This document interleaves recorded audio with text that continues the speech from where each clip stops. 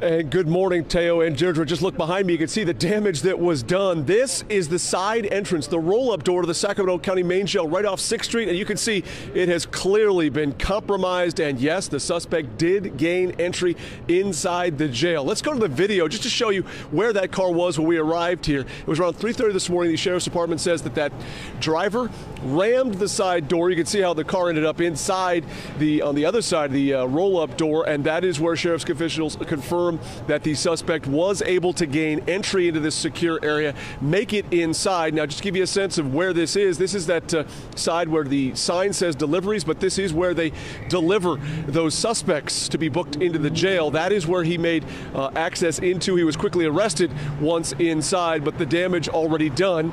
As you can see, that door clearly compromised at this point in time. Now, we've seen deputies on both sides of this door trying to keep this area secured, but back out here live, one more thing I want to point out that's quite interesting here is based on the damage to the car, it sure does seem to suggest that the driver was going in reverse when he slammed into the doorway here. Of course, we're still waiting for more specifics as the Sheriff's Department continues to investigate this. But another interesting thing is I can count 1, 2, 3, at least 4 different security cameras in the area of this door. So it would be interesting to see if ever we can get access to that, exactly how it is this car rammed that door, because based on the damage, sure looks like he was going in reverse when the 54-year-old suspect did this damage. As for who that suspect is and why he did it, well, at this point in time, his name hasn't been released because the Sheriff's Department says he is currently in the booking process, and once that's complete, they'll release his name, and once it's complete, presumably he'll be in the jail, which, by the way, is right where his car ended up.